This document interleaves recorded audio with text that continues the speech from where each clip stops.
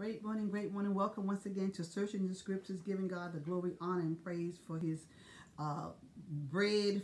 He gives us our daily bread, which is the Word of God. And this is Searching the Scriptures, John 5:39.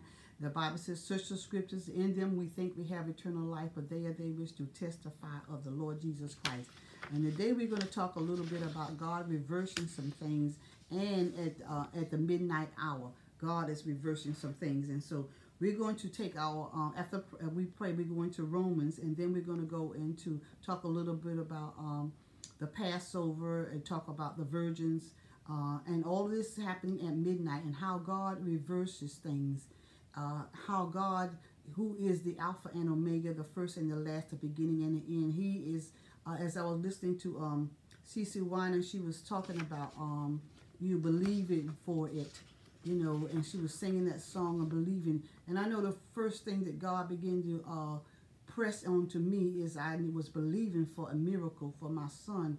And that birthing of faith, or that drawing of him toward me because of the need, that situation caused me to press into God. It was a pressing need that I couldn't take it any longer. So sometimes at midnight in our lives, and it may seem like it's a very difficult time, and it's a dark time, but God is able to reverse it.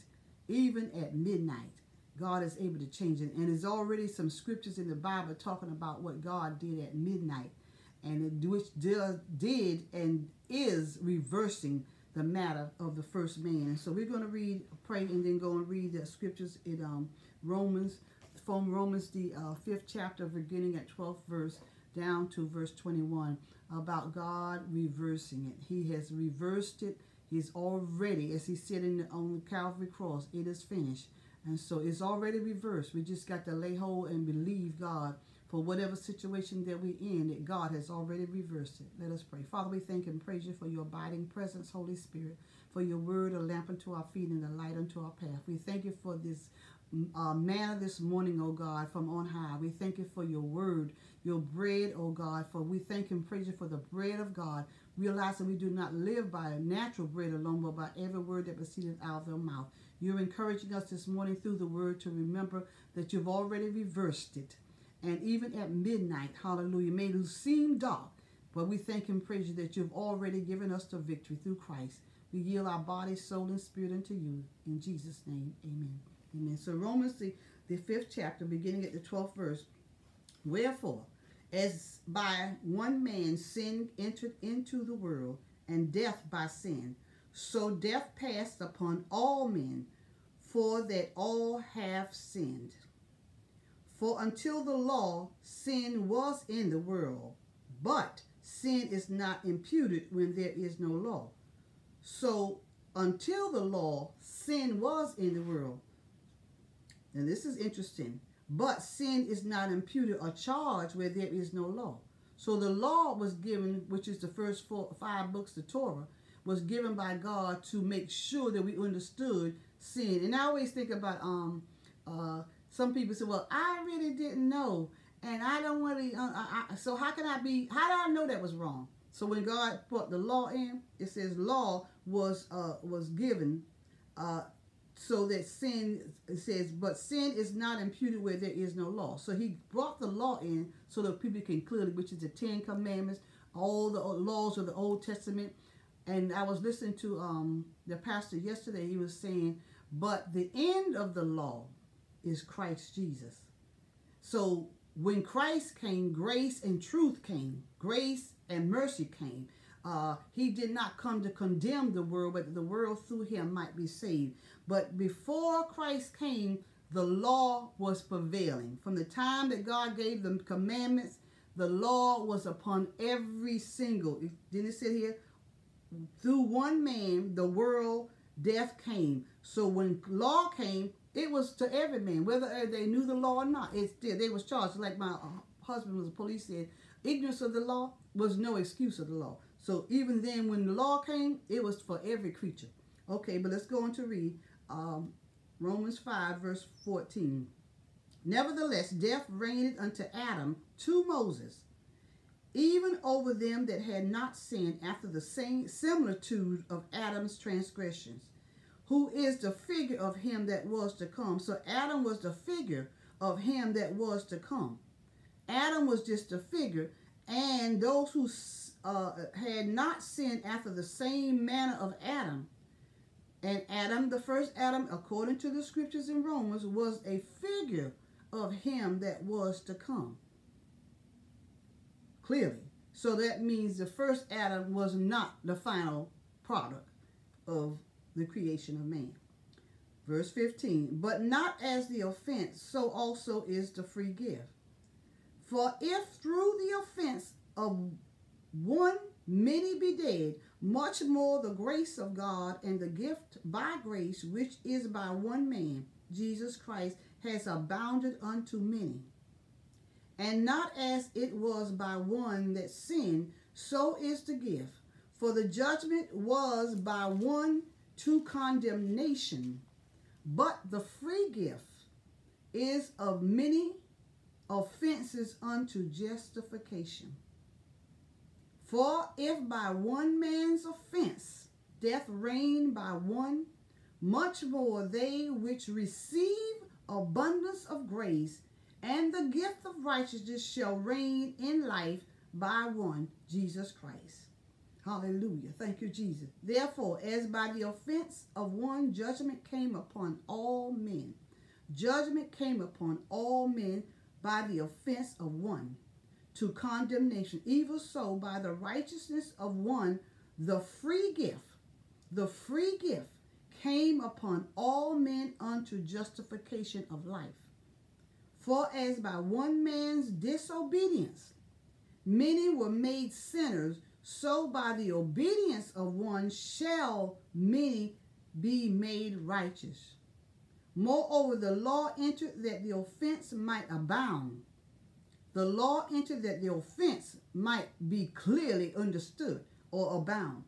But where sin abound, grace did much more abound. That is, that as sin has reigned unto death, even so might grace reign through righteousness unto eternal life, through Jesus Christ our Lord. Jesus Christ has reversed it. Hallelujah. He has reversed what the first Adam did. And that takes us over to Exodus. We talk about at midnight how God reversed it.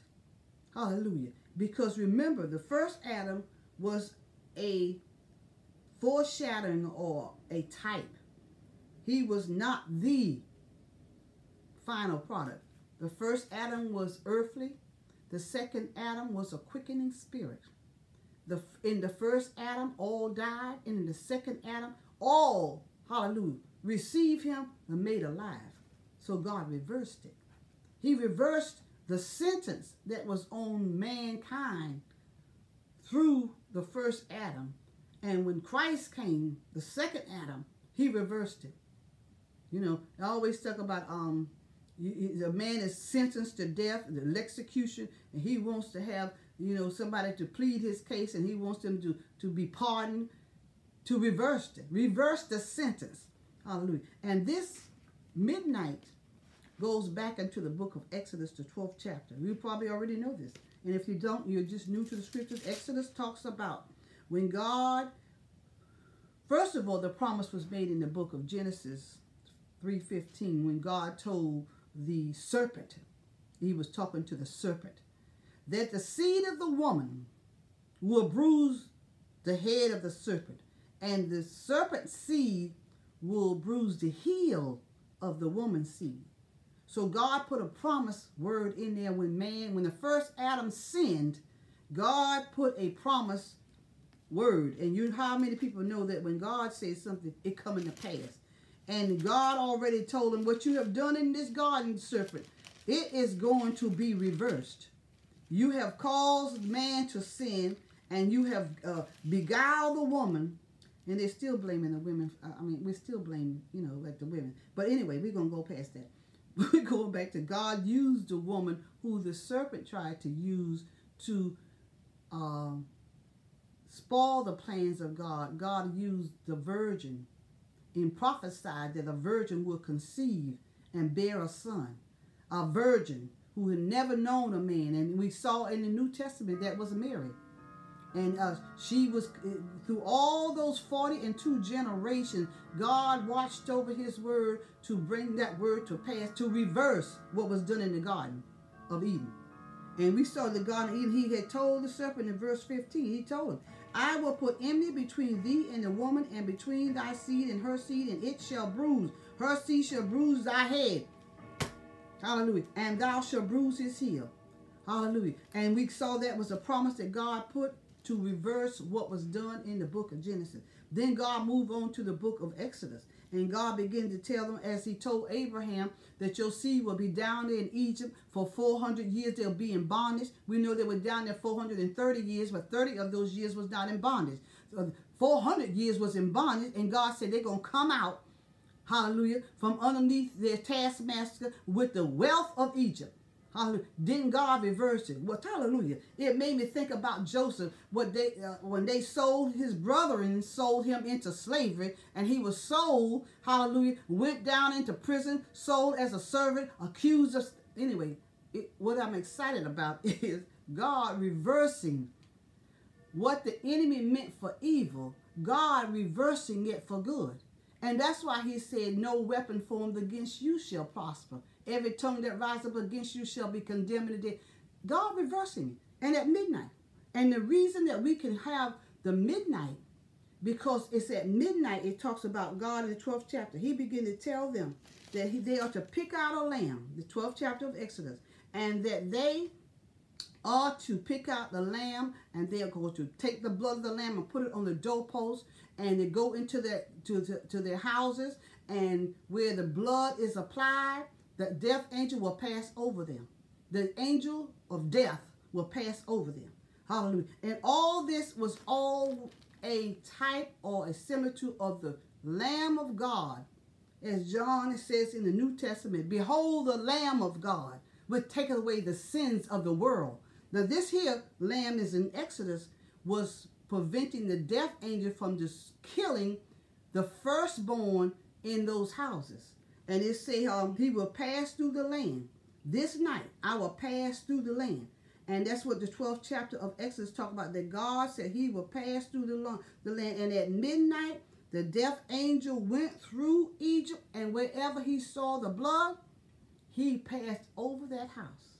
Hallelujah. He passed over that house. And then it went on to, I've been again think about and tie this into the virgins in Matthew's, which I tied into because there's so many other scriptures, that things that happen at midnight, just before, when it seems like it's the darkest time, or it seems like things are just terrible. The Bible says at midnight. We saw Paul and Silas prayed, and at midnight, the Bible said that the prison shook, and the gates of the prison swung wide open at midnight. Hallelujah. And so sometimes when things, which we know with Paul and Silas, had been whipped, jailed, put up into a prison, and what happened? The chains fell off the prison doors opened, all at midnight. But this is a talk about the virgins. The reason I want to tie the virgin is because that midnight call is going to come again. The midnight cry, or the death angel, is going to come through the land again at midnight. And that's going to be the catching away of the bride of Christ. And we know it's tied in because I did a little video on the bride. And this is Matthew's, the 25th chapter. That, as Jesus tells us in the scriptures, that talking about the thief comes. And if the good man of the house had known what hour the thief would come, he would be watching. So, but there is a time when it seems dark, and it seems, and the midnight doesn't have to be a literal sun and moon. It could be when things are getting very, very dark. Just remember that God reversed what was done through the first Adam, promising the serpent in Genesis, showing us the Passover lamb in the book of Exodus, and letting us know that at midnight, when the death angel was sent out to judge Egypt and to bring forth judgment, when he saw the blood on the doorpost. Now the blood, we don't have to put blood on our natural door, but we have to have the blood applied to our hearts. We have to have the blood of the Lamb of God. As John the Baptist said, behold the Lamb of God, which take away the sins of the world. Now the blood is applied by faith in Jesus. As we read in Romans, if we confess the Lord Jesus Christ with our mouth, believe in our heart that God raised him from the dead, we shall be saved. And so now the blood is applied by faith, believing in the crucifixion, the birth, the death, the resurrection of Christ, believing in that he is the Son of God, believing that when he hung out on Calvary cross, that he died for us, believing and receiving him by faith, that the blood of Christ will be applied to us in our hearts. And that's how we get to the point where it says in Matthew, we know that we become new creatures in Christ by faith through grace if we believe. That's why it says in Romans that that this new birth is to as many as believe and as to as many as receive. Now death was put upon all, but salvation has to be received by faith through grace. You have to believe in the Lord Jesus Christ to receive the new birth, to receive the new life. You have to believe. Yes, the first Adam, everybody sinned. All have sinned. But in Romans, we just read that justification and salvation is available for every man. But you have to believe. You have to, hallelujah, believe in the Lord Jesus Christ and confess him with your mouth. Ask him to cleanse you and to come in. And the reason is optional. It's the same way when we go back to the first lamb. The first lamb was told to get a lamb. Moses slayed the lamb. The blood was there. Now, some people had the option of not putting the blood on their door. I'm not going to put no blood on my door. I ain't going to put no blood. I don't believe in that. I don't believe it. So I ain't going to put no blood on. And that night, when that angel passed by, he didn't see the blood. He went right in that house and killed the firstborn. So that's why in Romans it's talking about, when we read in Romans the 5th chapter, it says he justified many, because many people are not going to believe. Just like back in the time of Egypt, when it was important to apply the blood, I'm sure some people who didn't believe Moses said, this don't make any sense. This don't make any sense. I ain't putting no blood on my door. I ain't going to put no lamb blood. But that's the only way they were spared, was because of the blood of that lamb. And that's what it comes down to now. It comes down to now is, if the blood of Christ is applied to you, you personally, you can't put it on the door. Now it's the door of your heart. Now it's the door inside of you. Now it's your, he says, behold, I stand at the door and knock. If any man will hear my voice and open up, I will come in and sup with him. So God calls us and he knocks on the door. And so the time is going to come when the death angel is going to pass through the land again. Okay? And that's what we got in Matthew, talking about the 25th chapter, verse 6. Talking about the death angel is going to come. And that's why it says, I'm going to read this part, the first verse of the 25th chapter. Then shall the kingdom of heaven be likened unto 10 virgins, which took their lamps and went forth to meet the bridegroom. They went out to meet him. Okay? Went out. A lot of people say, well, you know, we don't believe in the rapture. We're waiting for the manifestation of Jesus to come, and then he's going to be on the earth. Listen, the first call after the groom has gone, which is Christ, he's ascended. He descended and ascended. He's going to call out the bride. And it's with these virgins here is tied into that time when the bride and her companions will be up there, called out. It says, and 5 of them were wise and 5 were foolish. They that were foolish took their lamps and took no oil with them. The oil is the Holy Spirit. Now it's a shame to be over here waiting and chaste virgin, waiting for Christ, and did not get the Holy Ghost. Did not receive the baptism of the Holy Ghost, which is a gift. Romans said salvation is a gift. You have to ask. And it tells us in the scripture, You know how to give gifts unto your children. How much more will God give you the Holy Ghost if you ask him? Lord, fill me with your spirit. Fill me with the Holy Ghost. Hallelujah. And while the bridegroom, it says, the wise took oil in their vessels with their lamps. Okay? The wise took oil. The oil is the Holy Ghost. And that's why a lot of times people talk about praying in tongues. The Holy Ghost brings the utterance of tongues. And he that speaks in tongues edifieth himself. You build yourself up. And Paul said, I speak in tongues more than you all. Yes, in the public and with people, you would that you speak a language that people can understand so they can say amen. But if you just talking to God, you can speak in tongues all you want. Paul said, I speak in tongues more than all of y'all because it builds up you. Okay? Okay. But it says here, now these wise virgins took their lamps and they took oil. Hallelujah. And that's the purpose of spending time with God so that your cup can overflow. So it's hard to give out. As many times when people minister and labor, they are putting out. Virtue is going out. They are pouring out. And you have to take time out to be filled again. One baptism, many fillings. Hallelujah. It says, and while the bridegroom tarried, they all slumbered and slept. And at midnight there was a cry, behold, the bridegroom cometh, go you out to meet him. Then all those virgins arose and trimmed their lamps. And the foolish said unto the wise, give us of your oil, for our lamps are gone out. The light of God in you done went out. Apparently they had some light before, but in time went on, or the things got dark. They did not replenish the oil. And we are at a midnight time right now. And some people, you got to be mindful that the oil is not running out of your lamp. My God.